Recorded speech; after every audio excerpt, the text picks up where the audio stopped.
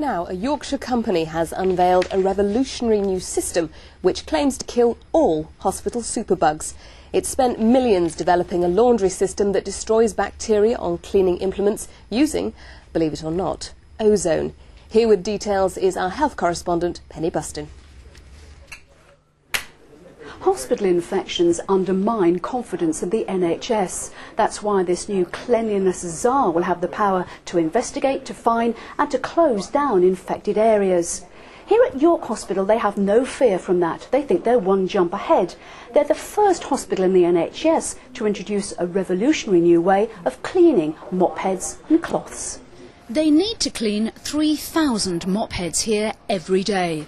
Current NHS guidelines say that means a high temperature wash for 3 minutes. But microbiology tests have shown the process doesn't kill off Clostridium difficile spores. The answer, developed in Yorkshire, is to add ozone to the wash. Ozone is the second most powerful oxidant known to man, and it destroys the cell walls of bacteria, far more effectively than high temperature washing. Clostridium difficile kills 3 times as many people as MRSA these days, and C-Diff can survive in microfiber mops when it's washed in high temperature, and the ozone is killed in seconds. And using this process, which we just inject ozone into the conventional washing machine, has shown and been proven by microbiologists to be the most effective cleaning method.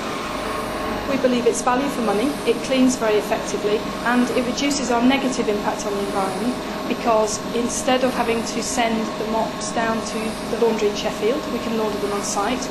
We used to throw quite a lot of the cloths away in the bin once we'd used them as well, so we've reduced our waste, and we've significantly reduced the amount of disinfectant and detergent we use to clean. Up in the stratosphere, ozone absorbs potentially harmful ultraviolet radiation from the sun. Here on Earth, its properties have now been harnessed by a Yorkshire firm to absorb harmful and potentially lethal bugs infesting our hospitals.